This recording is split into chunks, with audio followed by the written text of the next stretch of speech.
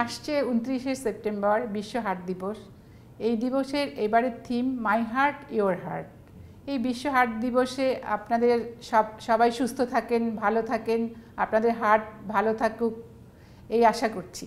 আমি doctor Fatema Begum, consultant cardiology, United hospital থেকে আপনাদের প্রাইমারি অ্যাঞ্জিওপ্লাস্টি সম্পর্কে কিছু বলবো।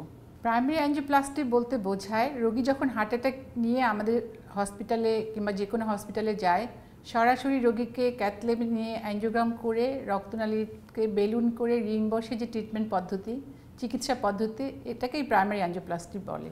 কখন আমরা সাসপেক্ট করব রোগীর হার্ট অ্যাটাক হয়েছে? যখন একজন সিভিয়ার বুকে ব্যথা নিয়ে সাথে শ্বাসকষ্ট, ঘাম, বমি এবং ব্যথাটা গলায় যাবে অথবা পিঠে যেতে পারে এবং রোগীর এক ধরনের মরে যাব আমি এরকম একটা ফিলিংস হবে, তখন আমরা চিন্তা করব যে রোগীর হার্ট অ্যাটাক হতে পারে। এরপরে রোগীকে আমরা ইসিজি করাই। ইসিজিতে হার্ট অ্যাটাকের সঙ্গে যদি বুকের ব্যথার সঙ্গে ইসিজিতে চেঞ্জ থাকে তাহলে আমরা হার্ট অ্যাটাক সাসপেক্ট করি। কখনো কখনো ইসিজিতে চেঞ্জ পাওয়া যায় না, তখন আমরা ইকোকার্ডিওগ্রাম কিংবা ট্রপোনিনাইট টেস্ট করে হার্ট অ্যাটাক ডায়াগনোসিস করি। এখন হার্ট অ্যাটাক কেন হয় এটা বুঝতে চাইলে আমাদের বুঝতে হবে হার্টের রক্তনালীর যে সাপ্লাই, সেটা হার্টের কাজ রক্ত পাম্প করে সারা শরীরে সার্কুলেট করা, এবং এই যে পাম্পিং অ্যাকশন, এটার জন্য হার্টের অক্সিজেন লাগে, নিউট্রিশন লাগে, এটার জন্য হার্টের রক্ত সাপ্লাই লাগে। সাধারণত বড় তিনটা রক্তনালী হার্ট অক্সিজেন এবং নিউট্রিশন পায়। এই তিনটা রক্তনালী যে কোনো একটা কিংবা যে কোনো শাখা রক্তনালীতে যদি মোর দ্যান 90% ব্লক থাকে তাহলে হার্ট অ্যাটাক হয়।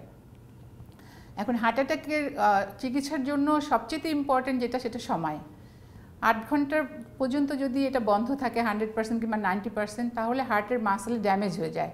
সেই ড্যামেজ হয়ে যাওয়ার আগে আমাদের চিকিৎসা শুরু করতে হবে, কারণ এই ড্যামেজ হয়ে গেলে হার্টের পাম্পিং অ্যাকশন কমে গেলে এই যে ড্যামেজটা এটা সারা জীবন রোগীকে ভোগাবে, রোগীর শ্বাসকষ্ট হবে, রোগীর পা ফুলে যাবে।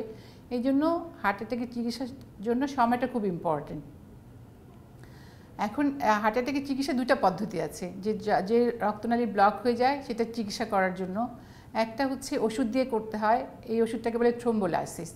এই থ্রোম্বোলাইসিস রোগী ভর্তি হওয়ার সাথে সাথে ইনজেকশন দিতে হয়। ইনজেকশন দিয়ে রক্তনালী খুলে যাওয়ার সম্ভাবনা থাকে 60 to 70%। কিন্তু এই ওষুধটা হচ্ছে রক্ত তরল করে, এই জন্য শরীরের যে কোনো জায়গায় ব্লিডিং হতে পারে, রক্তক্ষরণ হতে পারে। যদি এটা ব্রেনে রক্তক্ষরণ হয় তাহলে এটা রোগীর জন্য খুবই খারাপ অবস্থা। এই জন্য এটার বিকল্প একটা চিকিৎসা পদ্ধতি সারা পৃথিবী জুড়ে এখন এটা করা হচ্ছে, একে প্রাইমারি অ্যাঞ্জিওপ্লাস্টি বলে। রোগী আসার সঙ্গে সঙ্গে আমরা ক্যাথল্যাবে নিয়ে গিয়ে যে ব্লক ভেসেল আছে সেটাকে পরিষ্কার করে এখানে রিং বসানোর যে পদ্ধতি, এটা প্রাইমারি অ্যাঞ্জিওপ্লাস্টি। প্রাইমারি অ্যাঞ্জিওপ্লাস্টির সুবিধা হচ্ছে যে এই পদ্ধতিতে রক্তনালী খুলে যাওয়ার সম্ভাবনা থাকে মোর দ্যান 95%, এবং এই পদ্ধতিতে আমরা জানতে পারি কয়টা ব্লক আছে এবং পরবর্তী ট্রিটমেন্টের প্ল্যান করতে পারি। তবে এই পদ্ধতি একদম রিস্ক ফ্রি না। আমরা যদি 100 জন রোগীর অ্যাঞ্জিওপ্লাস্টি করি, সারা পৃথিবী জুড়ে 5 জন রোগী খারাপ হয়ে যেতে পারে, নানা রকম কারণে রোগী এমনকি মারাও যেতে পারে।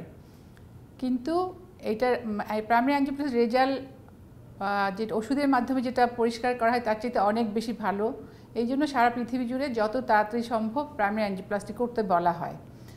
এখন চিকিৎসার যে সফলতা, এটা নির্ভর করে রোগী কত তাড়াতাড়ি হসপিটালে পৌঁছাতে পারলো এবং কত তাড়াতাড়ি আমরা প্রাইমারি অ্যাঞ্জিওপ্লাস্টি করতে পারলাম।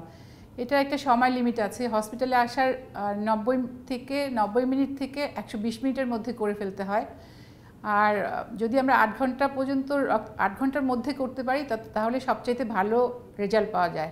8 ঘন্টা পর করলে কিছু মাসল পুরোপুরি ড্যামেজ হয়ে যায়, তারা আর অ্যাকশনে আসতে পারে না, সুতরাং হার্টের পাম্পিং অ্যাকশন আর নর্মাল কখনো আগের মতো হয় না।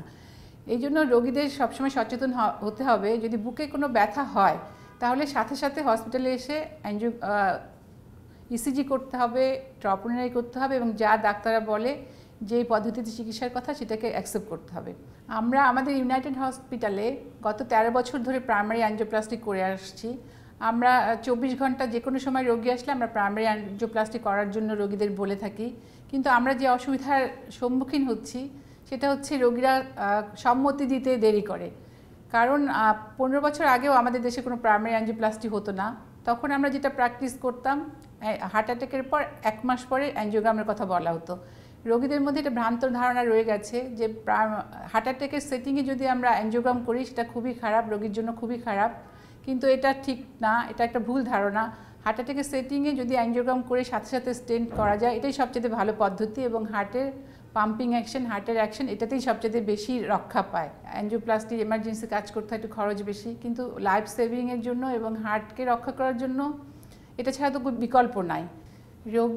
রোগীর আত্মীয় স্বজন ইভেন আমাদের ডাক্তারদেরও জানতে হবে এবং বুঝতে হবে প্রাইমারি অ্যাঞ্জিওপ্লাস্টি আন্তর্জাতিক স্বীকৃতি সম্পন্ন একটা চিকিৎসা পদ্ধতি। এই পদ্ধতিতে চিকিৎসা করলে রোগীদের সবচাইতে বেশি বেনিফিট দেওয়া যাবে হার্ট অ্যাটাকের পর, এবং এই পদ্ধতি থেকে আমাদের অ্যাকসেপ্ট করে নিতে হবে। এটা আমরা অ্যাকসেপ্ট করতে পারি না, কারণ 15 বছর আগেও আমরা এই পদ্ধতিতে যেতাম না, আমরা তখন রোগীকে ওষুধ দিয়ে ম্যানেজ করতাম। রোগীদের এটা জানাতে হবে যে এটাই হচ্ছে বেস্ট পদ্ধতি, ওয়ার্ল্ড ওয়াইড সারা দুনিয়া জুড়ে এটাই হচ্ছে সবচেয়ে ভালো পদ্ধতি। হার্ট অ্যাটাকের রোগীদের 40% রোগী হসপিটাল পর্যন্ত আসতে পারে না। যারা হসপিটাল পর্যন্ত পৌঁছাতে পারে, আমরা যদি শুধু ওষুধ দিয়ে চিকিৎসা করি অ্যারাউন্ড 20% রোগী মারা যেতে পারে, এবং আমরা যদি প্রাইমারি অ্যাঞ্জিওপ্লাস্টি করি তাহলে 100 জনের মধ্যে 5 জন রোগী মারা যেতে পারে, কিন্তু 95% রোগী ভালো হয়ে বাড়িতে যায়, এবং যারা ভালো হয়ে যায় তারা একটা নতুন হার্ট নিয়ে কিংবা হার্টের পাম্পিং অ্যাকশন ভালো একটা হার্ট নিয়ে যেতে পারে। এই জন্য আমাদের সবাইকে প্রাইমারি অ্যাঞ্জিওপ্লাস্টির ব্যাপারে সচেতন হতে হবে, এবং এই পদ্ধতিটাকে আমাদের সারা দেশে চালু করার ব্যবস্থা করতে হবে।